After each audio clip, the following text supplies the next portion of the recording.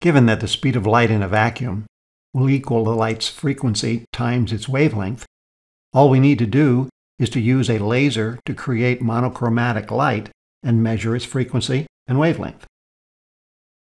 To fully understand how this is done, we need to take a little deeper look at the laser that creates the light. The name laser is an acronym for light amplification by stimulated emission of radiation. The key is stimulated emission.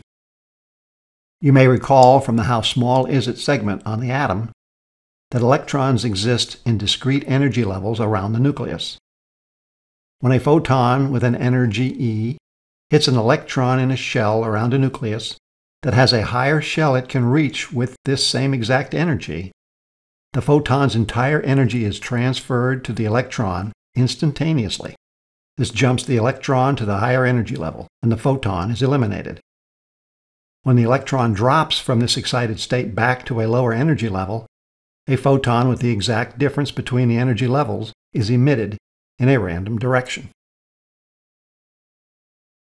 In 1916, Einstein theorized a photon with its electromagnetic field and the right energy could stimulate an electron to drop to a lower energy level and emit a photon with the exact same energy, trajectory, polarization, and phase as the incident photon.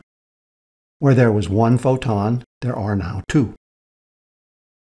They will travel off in random directions. Probabilities have it that every once in a while a trajectory will be parallel to the tube they are in.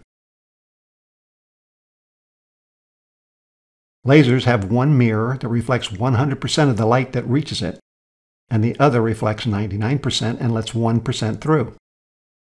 So these photons will travel to a mirror and be reflected. As they pass back through the tube, they will stimulate the production of additional duplicate photons, as we just described, for as long as the pump keeps energizing electrons to higher energy levels. In short order, there will be trillions of identical photons leaving through the 99% mirror. This is the laser light. By the 1970s, the development of methane-stabilized helium-neon lasers with high-energy spectral stability and accurate cesium clocks made measurements to within an error of plus or minus 1 meter per second possible. To measure the frequency, a technique called infrared frequency synthesis was used. It is the same idea we see with sound wave beats. We start with a known frequency, mix it with a higher unknown frequency, and count the beats created by the combination. Here we see a 400 cycle per second tone mixed with a higher frequency that produces a 5 cycles per second beat. This gives us the frequency of the second wave at 405 cycles per second. Using an iterative process, this can measure still higher sound frequencies. For light frequencies, we use an oscillator with a known frequency and mix it with a higher frequency using a mixer diode to count the beats. We iteratively get to the frequency of the laser light's output. They found that the laser produces light with a frequency of 88.376181627 trillion cycles per second. To measure the wavelength, we use an interferometer. First, we set up equal path lengths for the light by getting the maximum constructive interference.